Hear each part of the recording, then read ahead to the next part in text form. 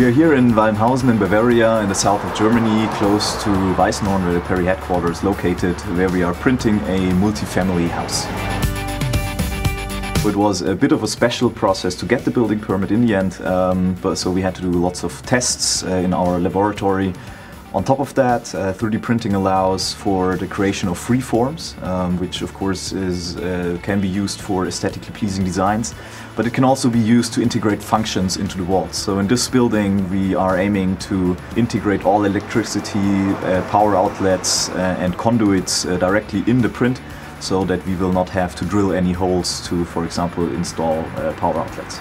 So what's special here at this project is that we got a traditional architectural plan, which we changed in our own software to a 3D printable file, which goes then from this file into a slicing software where we prepare everything for the printer.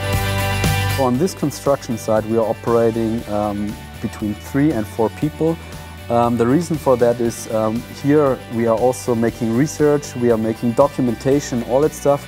But our future goal is that we can handle the whole construction site just with 2 people.